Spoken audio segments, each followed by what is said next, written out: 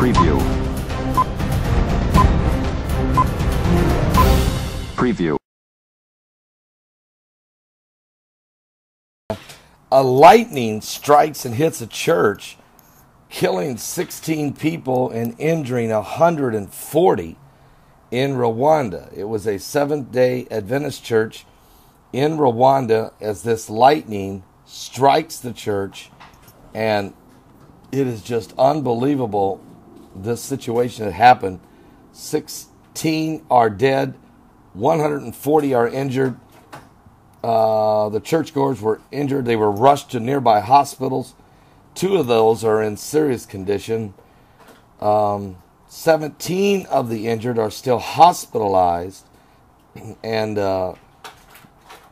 this is really bad. A similar incident also happened on Friday when lightning struck a group of 18 students, killing 1. And last October, there was a lightning strike that killed 18 people. All of this in Rwanda. So, killer lightning strikes in Rwanda. Our hearts go out to all the people. We're praying for them, all the families of the victims and those that are injured. A horrific scene at a church in Rwanda.